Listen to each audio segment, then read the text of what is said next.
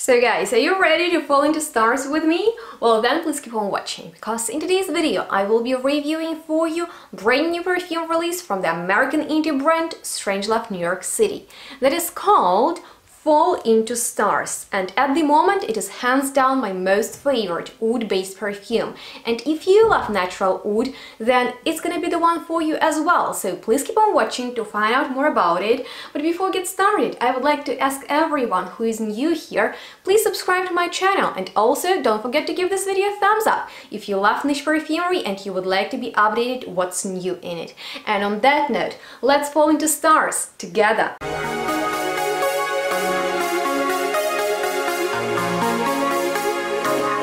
Hi guys, and welcome to this review on my most favorite oud-based perfume at the moment, which is of course from Strangelove New York City, because this brand specializes in creating oud fragrances. So far there are 5 fragrances in their collection, and each of them highlights this amazing and complex material in the unique way. Now this is the bottle of Fall Into Stars that comes in a box like this, which gives me massive Little Prince vibes, because look, it is blue with golden stars on it. But before I get started with this perfume, I just want to say a couple of words regarding this brand. It was founded by Elizabeth Gaines, and I have an amazing live interview with her on my Instagram in which she shares her story, so I highly recommend you to check it out. But also, let's get started with the actual behind the scenes and why she fell in love with oud, which actually happened during the time as her friend asked her to help with business development and marketing for sustainable farming, because her family owned agarwood tree plantations in Borneo that were producing sustainable oud. And not only Elizabeth fell in love with oud, but also they had 600-acre patchouli and vetiver plantation. So as you can tell, these ingredients, they are rather intense and dominant, they are quite heavy, and so these perfumes are also quite dense, and they are about oud, about natural, about sustainable oud, and each of them really smells different, although there is oud in them all. And you know what, not only they smell dense and heavy and rather rich and, you know, quite on the base notes side, because you know these are not light and ethereal fragrances, they have a lot of power to them, and a lot of times they smell like aphrodisiacs to me, because in their fragrances they use not only oud but also ambergris, orris, butter, lots of pretty intense floral materials, other woods and balms. So the luxury quality in these fragrances speaks for itself. That's why I highly recommend you not only to check out my interview with Elizabeth, but also my interview on the rest of the collection. But today we are gonna look closer at Fall Into Stars, and here comes the bottle again. I really like it. It's simple but very elegant, feels heavy. It has true golden cap with stars on it, which is so fitting for the concept of this fragrance. Now, the perfumer behind Elizabeth Fragrances is Christophe Laudamiel, who is master perfumer, and I think he doesn't need an introduction, and he masterfully works with these pretty powerful materials, so each fragrance offers you a very unique experience. Fall Into Stars is a story about endless love. So it says that Fall Into Stars propels a mystical experience of boundless wonder as lovers transcend the time and space to journey into a parallel universe.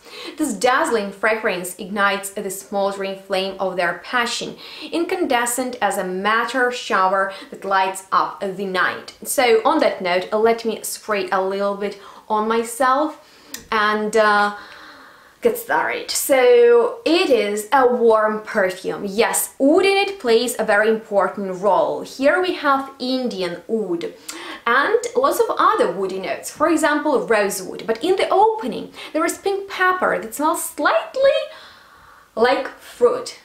Which fruit? Plum. And you know what's special about this plum? it is boozy. And who doesn't like boozy fragrances? To me, these alcoholic fragrances smell very sexy. That's why I really love them. And I think the boozy element in here comes from labdanum, which is gorgeous resin with sweet and a little bit herbaceous facets. But there is also vanilla in here and narcissus. Now, it doesn't smell like the real flower. It's not very floral at all. In here we have Jonquil Absolute. Not sure about the pronunciation, but I know that it smells rather leathery with almost like a green edge. So it's a very complex material that is surely on the warm and boozy side. And smelling it, it's like being in a dark library, drinking aged cognac and reading a very interesting book and just dive into this adventurous atmosphere. The fragrance itself is beautiful as you wear it. The sillage of it is amazing, you guys. And you know, it's hard to describe it by the notes. It is all about the emotions and feelings that it evokes wearing it. It is very warm, it is beautiful, the sillage is amazing, and it makes me feel really good every single time I wear it. And I wear it a lot because although it's April now, in Germany it is pretty cold, as if we had winter. So it's amazing for colder days, it is unisex, and it is easygoing oud, which you know, is something special, because oud, although it is very complex and to me it smells rich and expensive, it can be challenging for some people. And you know what? I really like that Strangelove New York City offers us more daring perfumes, very luxurious and not for everyone. You really need to appreciate these intense materials because, in my opinion, Strangelove New York City perfumes tells stories through materials, and actually experiencing their fragrances you can understand what high quality materials are about. So on that note, what I recommend every one of you is to check out their official website, because I know that at the moment there is a special offer with discounts going on, and order their amazing sample packs of perfume oils that look like this, and you can actually get them with this amazing pendant. I hope you can see it. It is super eye-catching. It's like extra luxurious accessoire piece, and oh my god, I wore this outfit out to the birthday and everyone wanted to know if this is a perfume, then they wanted to smell it. And Lost in Flowers that I have here is this super powerful, intoxicating floral potion that everyone loved, and well, some people had like a reaction because they've never smelled anything like it. So you'll definitely get compliments, if not for the perfume, then for, you know, like pendant. And so you can check out their official website for more helpful information, link to which I will leave down below in the description box. And on that note, guys, I sincerely hope you enjoyed watching this video. It doesn't matter if you are into perfume oils or sprayable fragrances, they have it all, and they have it all about oud, and you will understand what oud is about, because natural oud is very different from synthetic.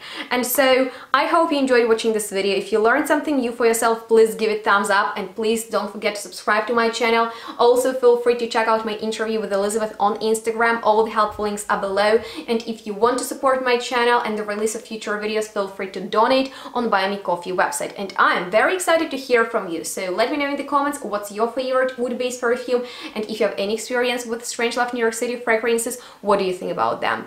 Let's keep in touch and make sure to stay tuned and smell good. We'll see each other really soon. Bye guys!